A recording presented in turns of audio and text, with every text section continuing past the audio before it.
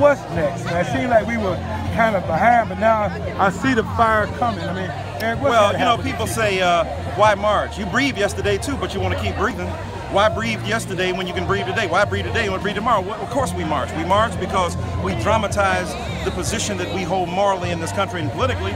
We march to articulate a set of concerns, but it doesn't substitute for going forward to hold prosecutors accountable.